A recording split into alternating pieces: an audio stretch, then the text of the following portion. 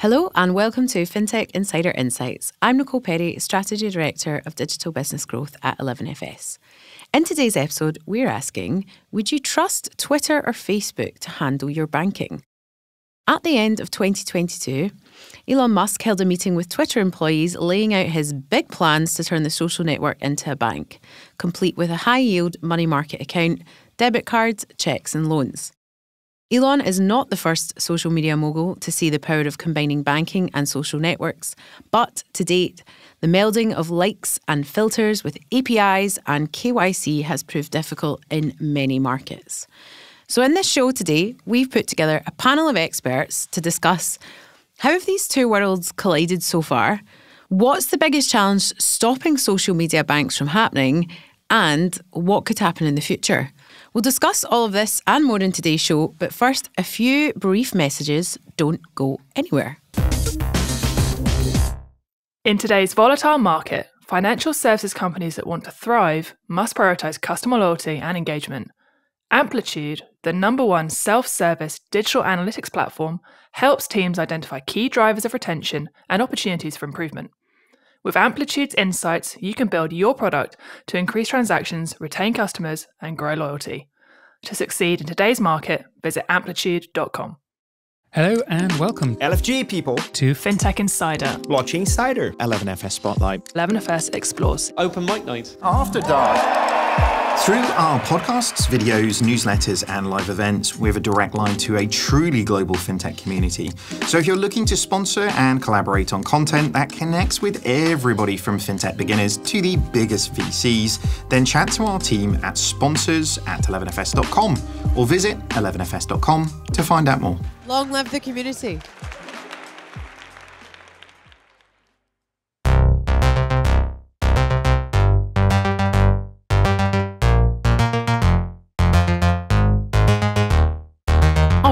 Let's get started. As always, I am joined by a panel of amazing guests who can shed some light on this super interesting topic. First off, I'm joined by my 11FS colleague, Ross Gallagher, Venture Manager at 11FS. Thanks for joining us, Ross. What's your stance on social media banks? Yeah, great to be here, Nicole. Look, at first glance, I think it's a bit of a disturbing concept, right, if I'm being completely honest. But I'm looking forward to digging a little deeper as we go through the show. Okay. Quite the provocative adjective there, disturbing. We'll see if your thoughts are shared by our other two guests, one of which is Jason Mikula, publisher of Fintech Business Weekly, and it's a welcome return to Fintech Insider for you, Jason.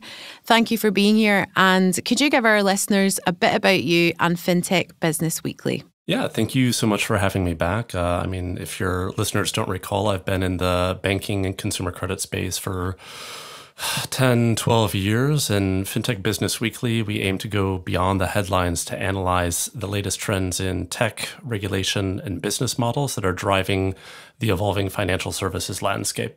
Great. Thank you, Jason. Super interesting stuff. And last but by no means least, we have Nick Milanović, editor of This Week in Fintech. Great to have you back, Nick. And can you remind our audience a little bit about This Week in Fintech? Yeah, definitely. We're a fintech community with 50,000 members around the world in different fintech ecosystems and an associated early stage fintech seed fund. Thanks for having me on the show, Nicole. You are so welcome. All right, let's dive in. So let's start by setting the scene on how the worlds of social media and fintech have collided to date. In an ideal world where everything goes right, well, what does a social media bank actually look like? Is that organising plans with friends and splitting bills in one app? Is it, all the way from tipping creators directly from a connected bank account or being paid directly and instantly for the content that you produce? Nick, what's your kind of view of what's happened to date? Any of those examples ring true? I think the answer differs based on whether you're in the US or outside of it. I think we've seen interesting inroads into financial services from providers like WhatsApp, for instance, that's getting into banking, insurance, credit, and lending services in India. But it's tailor fit to the right market. In the US, it normally looks a little bit more like payments, being able to send peer-to-peer payments, but not wholesale banking services.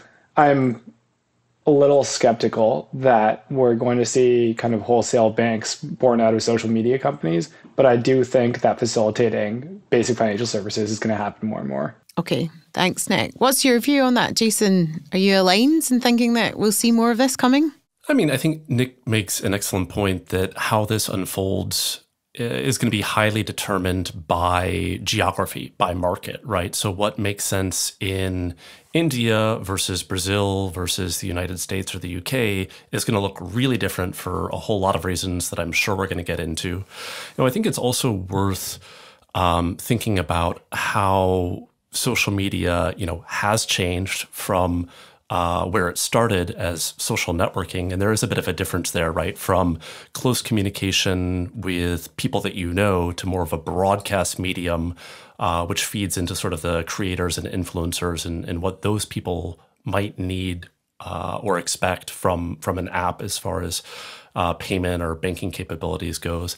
And also where social media is going. I don't want to go on some Twitter Elon Musk rabbit hole today, but it's not frozen, right? It's continuing to evolve. And I think the trend you see, whether it's with things like This Week in FinTech or other communities, is moving from very, very public broadcast mediums like Twitter or Facebook, et cetera, to what I think of as kind of semi-private communities, whether that's in Slack or Telegram or WhatsApp. So you're seeing the way people use these platforms change, and in turn, what people might need or want as far as banking capabilities is going to be aligned with that. That's a super interesting observation of the sort of difference between social networking and social media. And I wonder if the strategies for embedding financial services into social will differ depending on whether it's to serve the networking aspect of the whole concept of social or whether it's to serve the media and sort of creative content part of that. And just to kind of touch on that, kind of more of the media side, because you could argue that there's a higher ratio of underserved needs when it comes to the creator economy. And Ross, I'd love to know your thoughts about, how big a market opportunity is the creator economy if a company were to get it right. Yeah, and creators, I think, are such an obvious segment, right? Simply because they rely on social media platforms to distribute their content. I think there was a survey that they did a couple of years ago on the 50th anniversary of the first moon landing, where they compared different types of jobs, future careers, and they asked school children, and they said, would you like to be an astronaut? Would you like to be an accountant? Would you like to be a creator? And everybody wants to be a creator, right? It went way beyond all of those, what we would consider traditional careers, right? And why wouldn't it? Because you can be your own boss. You can make money doing the things that you love. I think there's around about 50 million people today globally that consider themselves creators. I think there's about 2 million of those, around about 2 million plus, that have actually turned that into their sort of primary source of income, right? The rest of them, it's more of a side hustle. I think it's estimated at about $104.2 billion as of 2022 and growing rapidly, right? So the market is there. And Nicole, I think you made a really interesting point. I'm all about sort of meeting people where they are, embedding financial services at the point of need, right? But I think that has to be done in the right way. And I think creators are like a highly, highly diverse segment. So it doesn't feel like a one size fits all approach is going to work here. Yeah, I would agree with that, Ross. Although I wonder if there's sort of some shared commonalities in terms of where they struggle when it comes to financial services. So we know that, getting paid for the work that you do is really difficult. Or actually, if you are in that segment of people that have this as a full-time job and maybe want to grow the business, trying to get lending based on income streams that are unusual to banks, and the way that credit modelling and whatnot has been built is really different. Any thoughts on that, Ross? Yeah, I completely agree. And I think lots of the sort of maybe more quick win features, things like tipping, they've been implemented, they've been well received across the board. But I think distribution, right, is just one part of the process for creators. Before that, there's actually creating the content. There's if, for example, you're creating content as part of a brand campaign, then there's like almost an entire sort of like project management piece that goes on in the background, sort of the relationship manager, the expectations management piece. And I think social media platforms don't have visibility over any of those processes, right? So I would question whether they actually own enough of the user interaction to pull them into like a full banking offering or a full banking ecosystem. And then I think there's also specialist providers like Monit, for example, who I know we've talked about previously on the show. They offer like bespoke financial services products tailored to the needs of creators, right? Invoice financing being a really good example. And we're already seeing these guys sort of build out a base of customers, and now they're starting to scale out the products that they offer. So that to me feels like a more natural route to market where you can sort of maybe service the needs of creators in a more comprehensive way. All right. Thank you for the thoughts on that. If we take a step back to kind of just, it's wider than the creator economy, do we have any examples of where we've seen successful integrations between social media and financial services? Jason, any of them spring to mind? Yeah, I mean, a very recent example, which I'll admit was surprising or was news to me, was the work that JP Morgan has done with TikTok. I am apparently too old to actually be on TikTok, and if I were, it would only be videos of labradoodles. But apparently, users sent something like $3.4 billion worth of essentially virtual goods or virtual tips on TikTok globally last year, up from $2 billion the year prior. And, you have to imagine that the individual creators who are receiving those funds, presumably I can't go to like Starbucks or the grocery store and pay with the balance I have in my TikTok wallet, although you certainly could build that capability. What I understand Chase to be doing or JP Morgan to be doing for TikTok in some markets is provide that like local market cash out capability, right? So, I mean, there are examples in the true sort of social media realm. And something closer to home for me, and I think for Nick as well, is Substack, right? I mean, Substack, through partnership with Stripe, makes it extremely simple to accept credit card payments for subscriptions, and then move that money into your local, business bank account, personal bank account. So, I mean, there certainly is a lot of activity happening here. The question of, will a average user of a platform like Instagram or Twitter, not somebody who's a content creator trying to make a living or a side hustle, but just somebody who's using this day to day as a distraction, is there a capability there that is meeting some need in that person's life? I'm not yet convinced, but perhaps this conversation will change my mind. Yeah, I think it's about, what's the problem for the users that are not content creators to be solved? And also, is the confidence and level of trust there to be conducting financial services activity within the sphere of social? But they were great examples and ones that are showing that there is a need and there's growth and success to be felt there. What about those that haven't gone less well? Nick, any examples of that? I think it's still pretty early days. And so it depends on the network. If you look at social media networks out of China, looking at Baidu, looking at Weibo, looking at their integrations with Alipay, financial services have become like the basic bread and butter rails of how you're able to exchange money on some of these networks. And I think that's why you're seeing, as Jason and I both mentioned, forays into insurance and credit offerings through WhatsApp in India and Brazil. But these are all kind of very early product archetypes. And I'm not going to be surprised if in the next decade we see other services like TikTok embedding creator CFO tools so that you can manage all of your payments in one place. We're starting to see YouTube providing more accounting based on the user type for creators. So some of these products will catch on, some of them won't, and they'll be wound down slowly. But I don't imagine with the size and scale of these social media networks that we're really going to see crash and burn. It's not going to be kind of a move fast and break things entry into financial services. And the reason for that is because these companies are so large that they have, basically a foot in the door with regulators at all times. They're constantly under scrutiny, whether it's antitrust or communications or data usage. And I don't see them making forays into financial services that are haphazard. So maybe the product doesn't catch on, but in all likelihood, it's going to be extremely buttoned up, whatever these products are that are launched, and it's going to be done in tandem with regulators. Very, very true. You've touched on some of the challenges there, and I'd like to move us kind of onto that as a topic area. So we asked our Fintech Insider audience on Twitter and LinkedIn whether they would bank with Twitter, and we received 1,200 votes.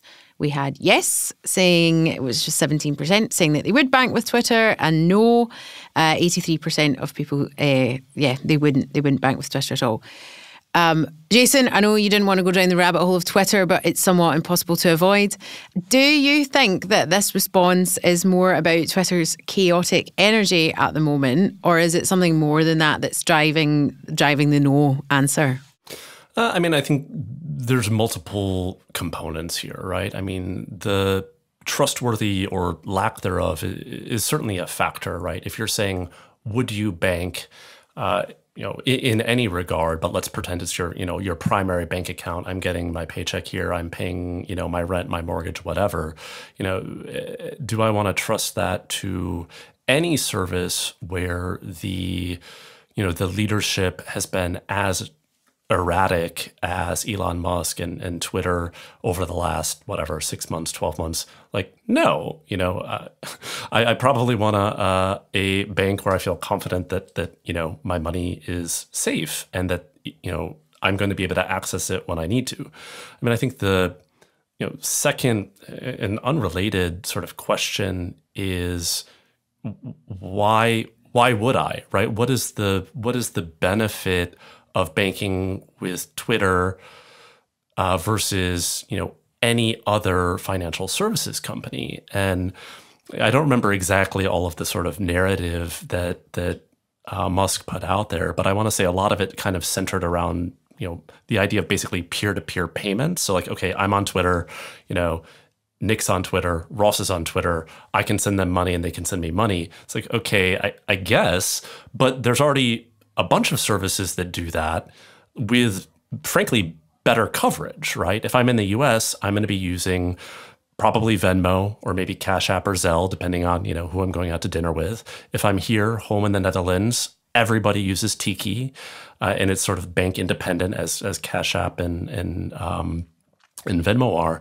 So it's just what is the unique value proposition that Twitter can solve that either has not already been solved or that we trust them to solve for us? And beyond the creator stuff that we already sort of talked through, which is unique to a very small proportion of people who are active on Twitter.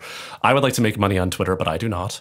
That's a real use case that I can imagine building some capabilities around. But for, to call it a bank and the idea that a everyday user of Twitter wants that, I just don't see how that could possibly happen.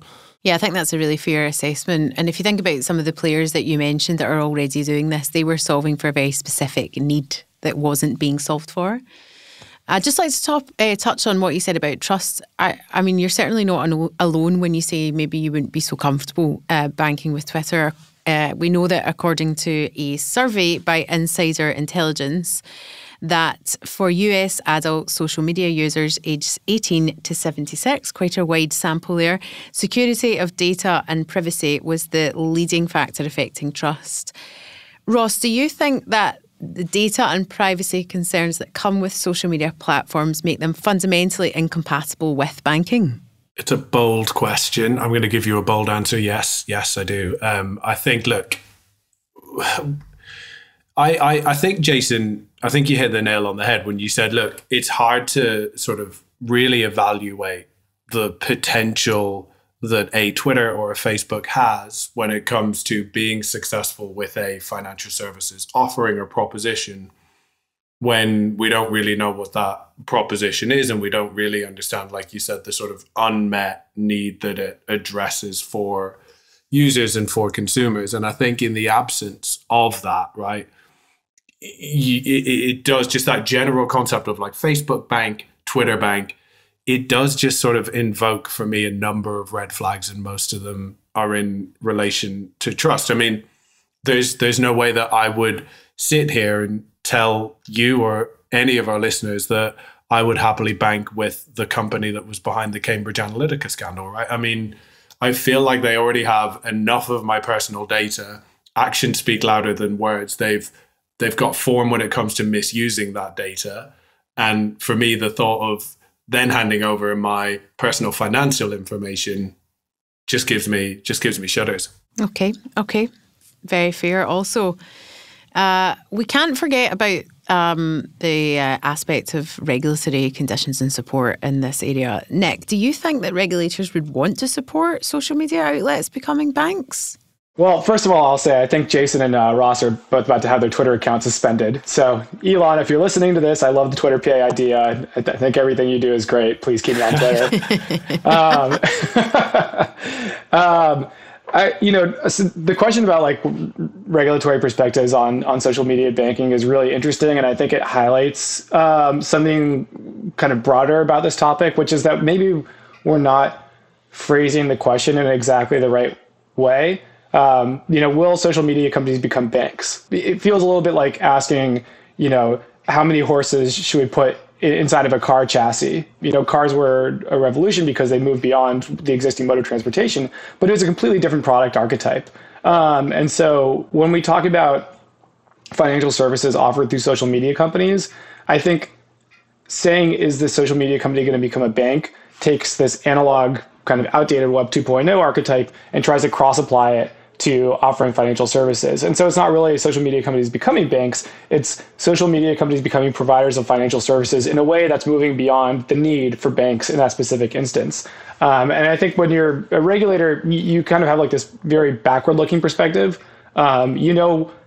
What products have existed and how you regulated them based on their failures before. They say regulations written in blood. Banks have failed in certain ways, and so you developed a regulatory regime to create safety and soundness within banking. That may not necessarily apply to how products are offered through financial services. So I know, I've talked a little bit about how the answer depends here on how you slice it, and I've talked a little bit about geographies. What I love that Jason and Ross are alluding to is slicing this by user types. So if you, to Jason's point, if you poll the average Twitter user about whether they would bank with Twitter, they'll probably say no. But what Ross has brought up is, there is a small but a vibrant creator economy ecosystem. There's 2.6 billion YouTube accounts. It's about 30% of the world has a YouTube account. There's, about 3 million people active on Twitch at any one time. And a lot of these people are exchanging payments, whether it's people collecting payments for ads, whether it's people directly collecting micropayments for subscription services. And so, you have this small user type that is lucrative, even though it's very power law distributed. And those people probably want financial statements from the platforms that they're using to develop creator services. They probably want that to plug into QuickBooks or whatever accounting platform they're using. And a lot of times with the most successful people who, as Ross said, are making a living off of this, they probably want to be able to pay directly the editors and the managers and the administrators that are all on their team as they're creating content, and do this through the social media platform like TikTok that they're posting on, rather than having to reconcile everything into a bank account and then move out of that bank account into an accounting platform and then have the payments be delayed as they're going to their manager and their editor and their photographer and everything. And so for this like small subset, which is, a lucrative part of the economy, they probably would say, yes, we want to access financial services directly in the platforms that are collecting payments from our, consumers on our behalf. And so going back to your question on regulators, to a regulator, they might be thinking, all right, well, what's the bright line here? Does that mean that TikTok's becoming a bank? No, but it's becoming a bigger provider of financial services. And so you have to evaluate based on the construct that TikTok's using, whether you regulate that like a bank, whether you pass it off to a partner bank the way that many do with renting charters, or whether this is kind of a new third model. Sorry, long answer, but. No, such strong points. And I was just thinking, what you'd said about there'll be certain financial services activities that may be embedded. They're not necessarily going to become a banking institution. And I was thinking about how that might actually impact their strategies about what they choose to launch, who they choose to serve, and what the business model is surrounding that. So yeah, you touched on that with kind of the partner banking model versus trying to build it all from scratch. So on the topic of build, Jason, from an engineering perspective, do you think that social media kind of leadership teams are informed about, what it would take to really build a supporting back end and infrastructure of some of the examples that we've been talking about? Or do you think that shapes of teams would have to change to accommodate that?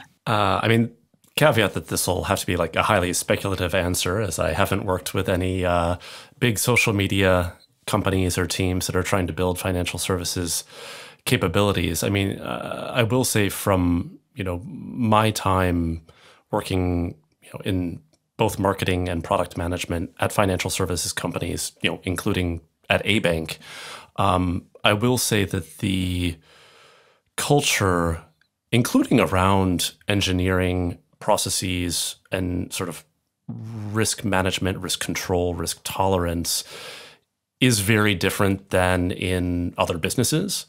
If you, push some change to production and, mess something up, whether that's having, a customer-facing marketing statement that is not, not been validated, is not appropriate, or, potentially more catastrophically doing something like double debiting or double crediting ACH files, which unfortunately I've worked at companies where that's happened.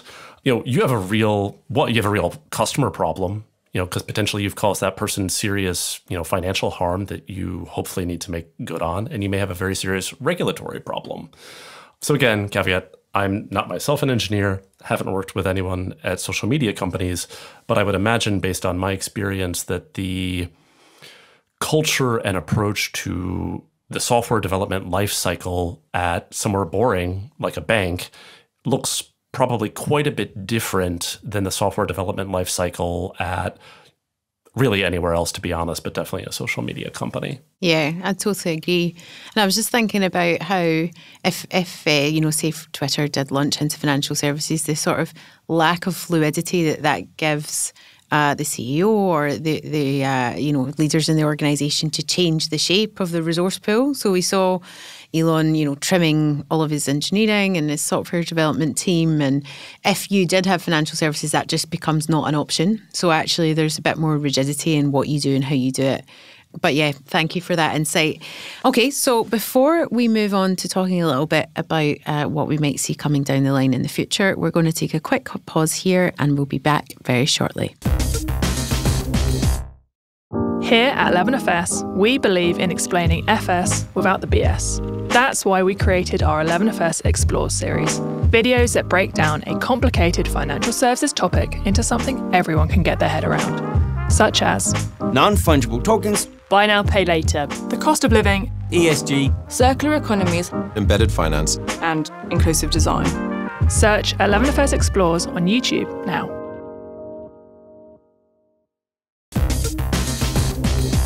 So we've talked a little bit already about the future of the integration between social media and financial services. And we've talked about some of the use cases and some of the customer segments and some of the strategies that might emerge.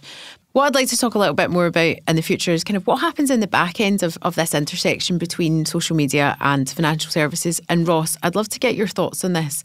Do you think that social media platforms may actually become their own payments processors? Yeah, we heard a lot about this, didn't we, when OnlyFans, the adult subscription service, was banning pornography, right, due to pressure from its payments partners, and there was a huge backlash from creators on the platform who threatened to sort of boycott it, and it was quite a damaging period for OnlyFans. They had to row back.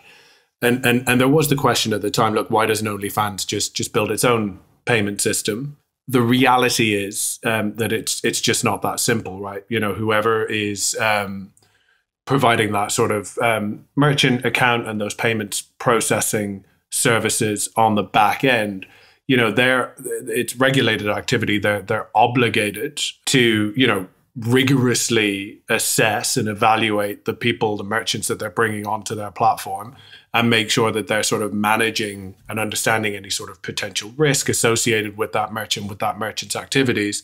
And of course, with pornography, gambling, all of these types of activities, you're into a bit of a shadowy area, right? And you will get certain payments processors, for example, who don't touch that sort of stuff.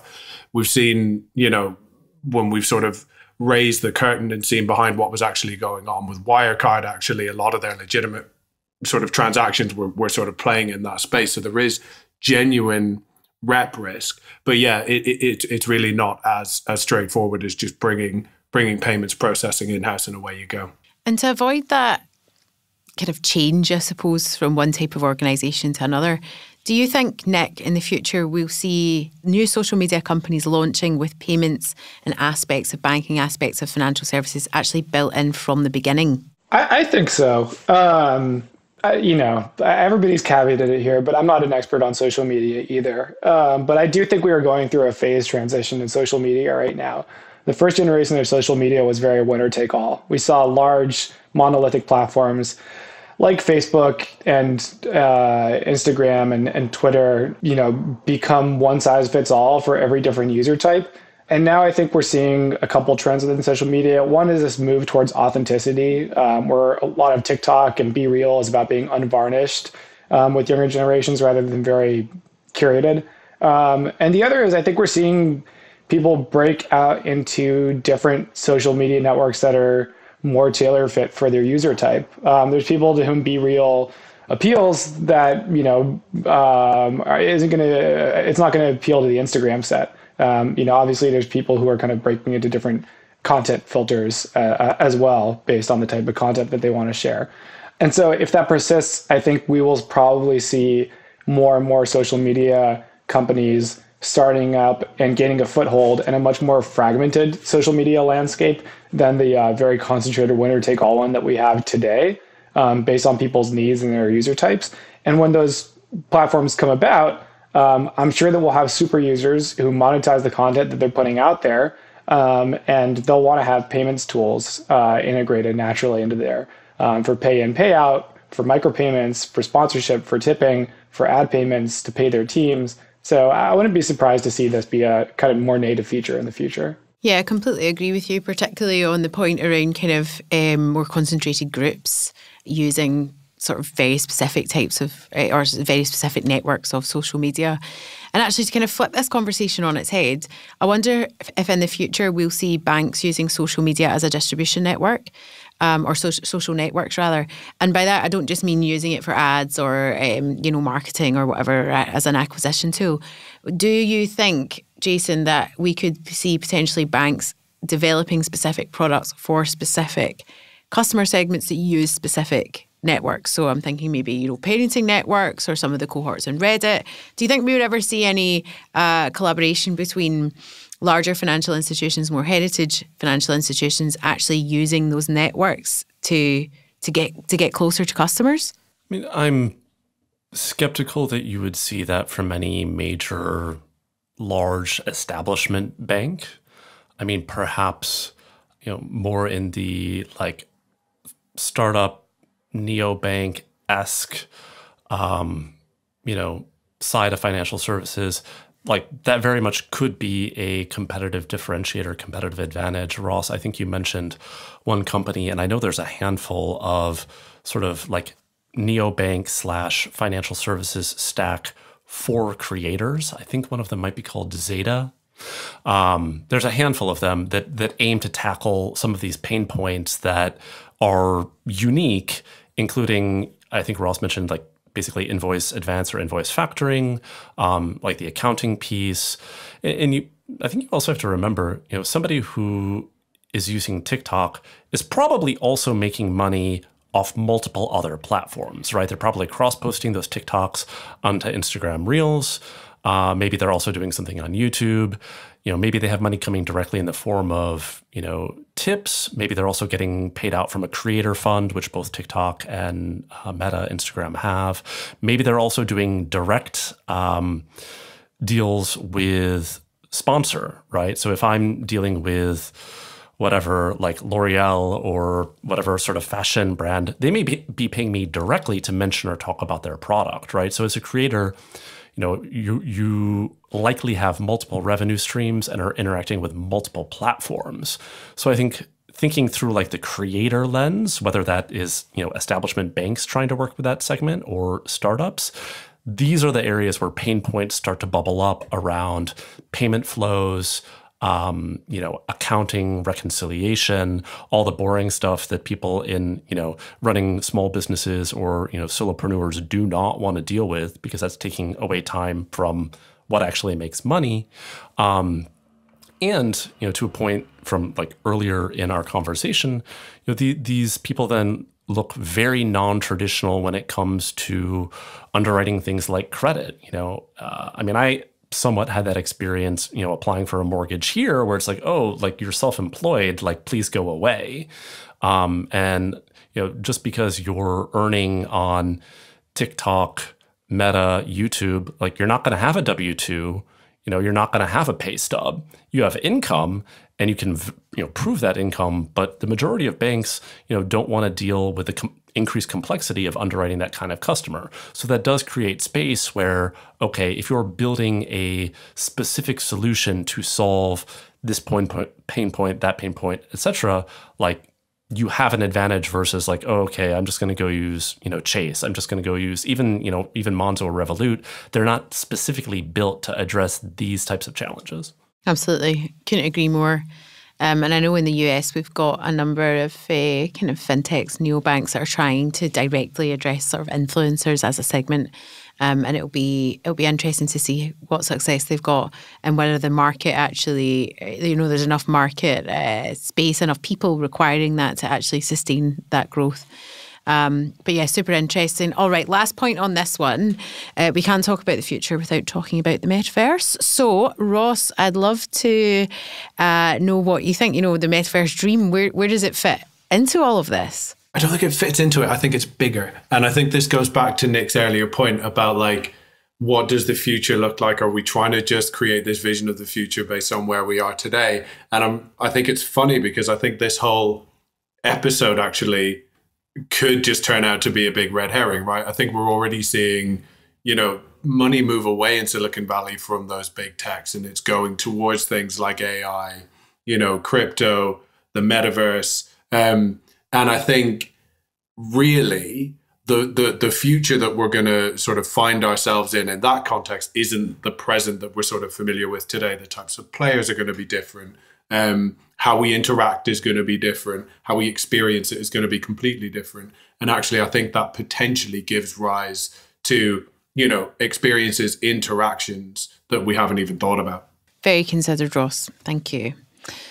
All right, a bit of a quick fire round now, and I feel like I could potentially already know the answer to this question, but we'll go for it anyway. Ross, I'll come to you first. Would you trust Twitter, Facebook, or any other social media app to handle your banking? No. Next question. Nick? Yes, I would. Okay.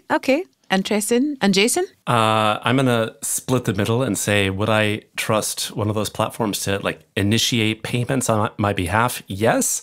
Would I store, my life savings on Twitter? No, absolutely not. Yeah, I was going to go for a very non-committal answer of it depends. It remains to be seen, but I'm sure we'll be talking about this more and more over the coming months, years, weeks, days and whatnot. All right, that wraps up today's discussion. Thank you so much for joining me. Where can people find out more about you and your companies? Ross? Yep, as ever, Ross Gallagher07 on Twitter or 11fs.com. Thank you. Jason? You can subscribe to the newsletter at fintechbusinessweekly.com and find me on Twitter at MikulaJA. Brilliant. Thank you. And finally, Nick? You can find us at thisweekinfintech.com and on Twitter, doing all of my banking at Nick Milanović. Send him money there. Yeah, safe to say that you're getting whichever premium features are about to be rolled out over the Twitter sphere. Yeah, I should be getting you my Cash App tag. Yeah, exactly. Okay, and you can find me, Nicole Perry, on LinkedIn, or if you would like to email me, I'd love to hear from you. You can email me on nicole.perry@11fs.com. Thank you so much for listening. If you like what you've heard, subscribe to our podcast and don't forget to leave us a review. It helps us to make it much better, and well, not much better, it's already pretty good, but always better, and help others find the show.